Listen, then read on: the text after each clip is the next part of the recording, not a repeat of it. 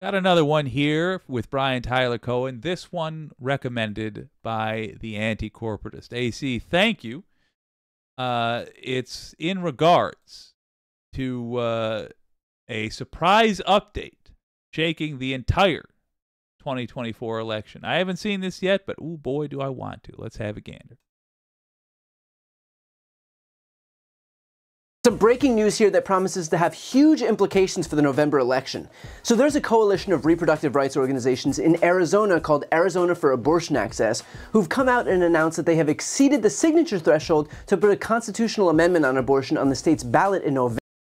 Okay, so we basically did go over this with the Mark Elias video. This one's quick, though. Let's just run through it. The organization claims that they've gathered over 500,000 petition signatures, far more than the 383,000 necessary to get the amendment on the ballot. And they still have 3 months to go until the July 3rd deadline. And they plan to continue collecting signatures until that very day, meaning even with invalidations, this amendment is all but certain to move forward. The news comes on the immediate heels of similar news out of Florida, where the state Supreme Court ruled that a constitutional amendment to codify abortion rights can appear on the November ballot. This news came at the same time that the state Supreme Court also ruled that Ron DeSantis' draconian 6-week abortion ban can go into effect, which will all but eliminate abortion not only in Florida, but the entire southern United States.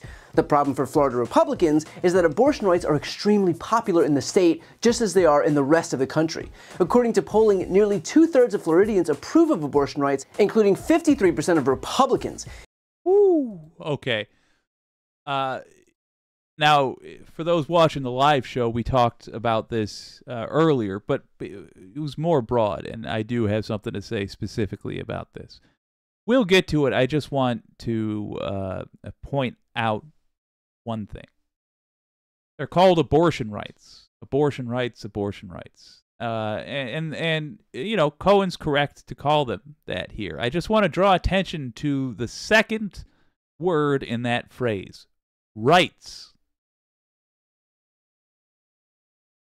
Just make sure to stress to your Republican burdens. I don't want to call them friends or family. If they're Republican, the only thing I know for sure about them is they are a burden to society. So make sure to stress to those Republican burdens that you carry that Republicans are for taking away people's rights. That's what they're for.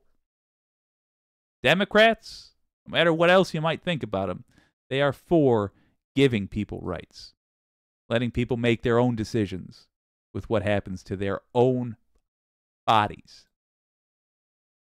Meaning this is an issue that's going to turn out voters who oppose Republicans, and they're likely not going to be falling over themselves to reward Republicans at the ballot box at the same time they're showing up to rein them in. In fact, it's not just Florida and Arizona. Here's a map of the states where abortion measures are seeking ballot access. They include other key states like Nevada and Montana, where Democrats are defending must-win Senate seats. And you'll notice that the referendum is already approved in New York. And while you might think that that won't have a huge impact given how blue New York is, remember that there are a raft of House seats that are up for grabs in that state that unto themselves flip the House to Republicans' control. If Democrats win just 2 of the toss-up seats in New York alone, which include New York's 4th, 17th, 19th, and 22nd congressional districts, then Hakeem Jeffries will be the next Speaker of the House. So clearly, turning out more voters by putting abortion rights directly onto the ballot is going to pay dividends, electorally speaking, in a hugely consequential state. And of course, Donald Trump knows full well the disastrous position that he's landed himself in, which is why the guy who will weigh in without hesitation on literally anything and everything said this today when asked about Florida's new 6-week abortion ban. Mr. President, do you support the 6-week abortion ban of the Florida Supreme Court? Come on. We'll be making a statement next week on abortion. And look, he can punt to next week all he wants. God knows we're still waiting on that healthcare plan that he promised would come in 2 weeks. But the fact is that we already know exactly where he stands on the issue of abortion and exactly who's responsible for it being banned. I got rid of Roe v. Wade. A lot of things were done with Roe by killing it. Supreme Court justices and the Supreme Court ruled to end the moral and constitutional atrocity known as Roe v. Wade. Very important. We did the Roe v. Wade thing, which they've been trying to get it done. If it weren't for me with Roe v. Wade, you wouldn't even be talking about this. Getting rid of Roe v. Wade was an incredible thing. I'm the one that got rid of Roe v. Wade. And what I did by killing brutal.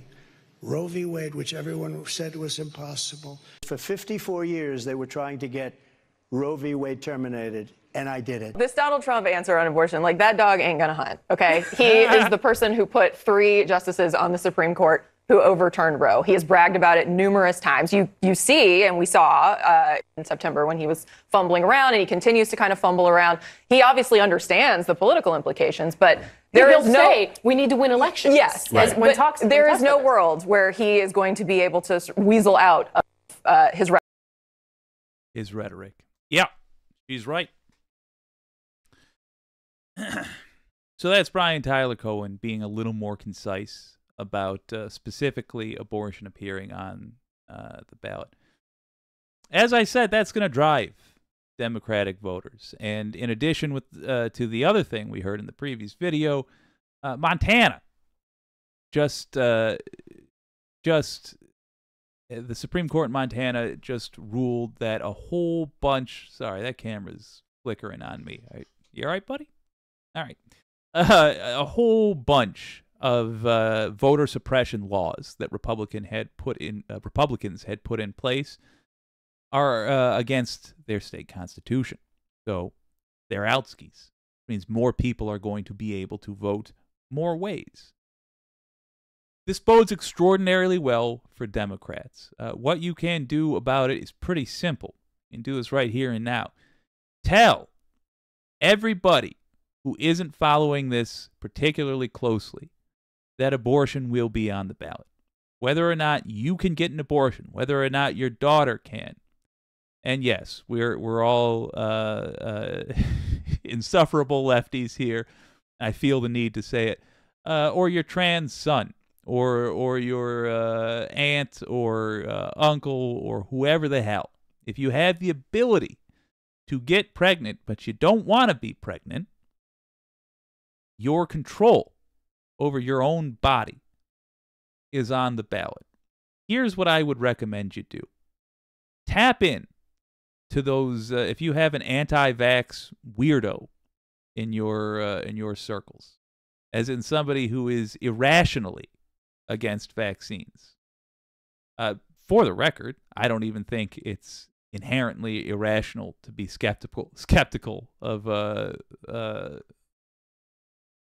government-mandated anything. But if you have somebody that believes that the government is going to suddenly write a law that says everybody is required to have this, that, or the other thing, take advantage of that. Say the true fact that the precedent is being set right now for the government to determine what you can or cannot do with your own body. Make sure they know that the matter of abortion, even if you are a cis male who cannot have kids in any way, shape, or form, cannot get pregnant in any way, shape, or form, I should say, this will eventually affect you one way or another. Even if you're a cis male who is gay, you will never get anybody pregnant. You are only attracted to other cis males. This will still affect you. Because if we slip here, we fall far. If we say the government is allowed to determine what medical procedures we can and cannot get for ourselves, it will not be even a full lifetime before, let's be honest, more Republicans try to expand the government's powers there. Republicans claim to be against big government. They have demonstrated that is not true at all. They are for one thing and one thing only, and that's Republicans deciding for you how you get to live your life. So make it clear, this is an issue of principle. You can be personally 100% against getting an abortion, and yet you should still vote to protect people's ability to decide for themselves whether or not they will. That will drive out the vote. I recommend you do. And I recommend you take the opportunity as you are doing this to point out that the Democratic Party, even if you disagree with a whole lot of what they're about, they are the only party that is for you having the right to control your own body. You can pitch that in a lot of ways to a lot of people because it is a basic belief of almost everybody. Almost everybody, except Republican politicians.